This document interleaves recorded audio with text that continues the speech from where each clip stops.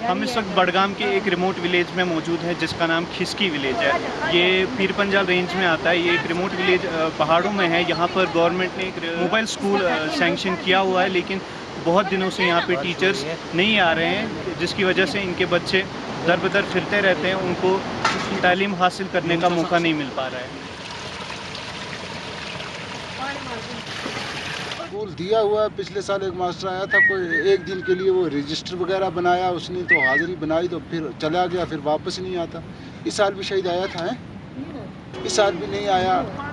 एक दिन के लिए शायद शुरू में आया था, तो वही रजिस्टर लेके नाम लिख लिए बच्चों के, तो उसने वो अपना जो कुछ बनाना था बनाया तो चला गया, फिर आता नहीं है। बच्चे दिन भर ऐसे ही घूमते रहते हैं।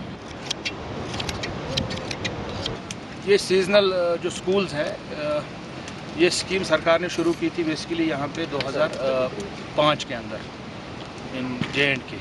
जो हमारी माइग्रेटरी पॉपुलेशन है, खासकर गुजर बकरवाल तबके से लोग ताल्लुक जो रखते हैं, उनके लिए जो उनके बच्चे जो वो मीडोज़ में जाते हैं, ऊपर जो हाईलैंड्स हैं, बाकी जो मीडोज़ हैं, तो वहाँ पे अपना माल मवेशी लेते हैं, भेड़ बकरियाँ। तो उसकी वजह से इनकी जो स्टडीज़ है इफ़ेक्ट होती थी।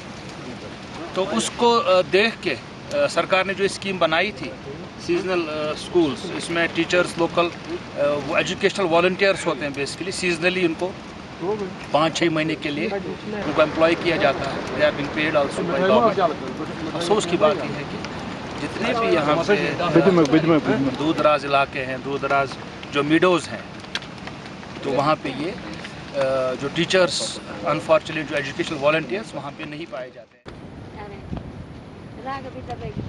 जहां सरकार एजुकेशन सिस्टम को मुस्तहकम बनाने के लिए वादाबंद है, वही जो पहले से मौजूद स्कीमें हैं ग्राउंड पर वो फेल होती हुई दिखाई दे रही हैं।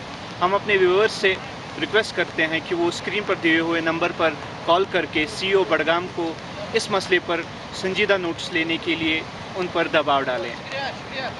बडगाम के रिमोट विलेज से मैं शफात मीर, कश्मीर अनहर्ड के लिए।